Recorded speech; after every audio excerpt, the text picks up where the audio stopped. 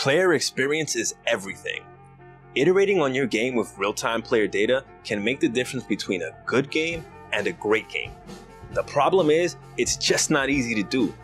That's why we put this solution together. All you need is 20 minutes, and in just a few clicks, the CloudFormation template will deploy everything you need.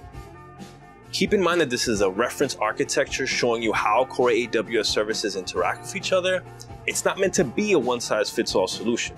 We encourage you to take it, deploy it, study it, and then customize it to fit your individual game project's needs. To make things easy, we made sure that it's well documented and open source hosted on GitHub.